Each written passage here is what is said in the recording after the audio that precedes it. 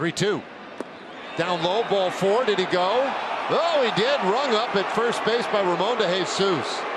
And he's going to hear some chirping from that Rangers bench. That's frustrating for Marcus Semien. He's still kind of walking toward first base.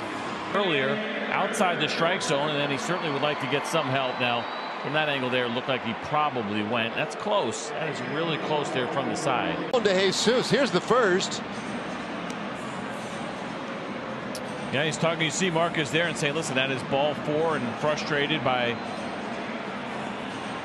the call there by Ramon de Jesus, and he gave him a little bit of a leash there at one point, and then you see Mike Maddux coming out to defend. Mike didn't last very long, and he got thrown out pretty quickly, and then Bochy, of course, backing everybody up. And there's a limit for all of these guys and for these umpires, and Ramon de Jesus now has ejected 3 Rangers, and for Bruce Bochy, that's the 34th ejection of his career.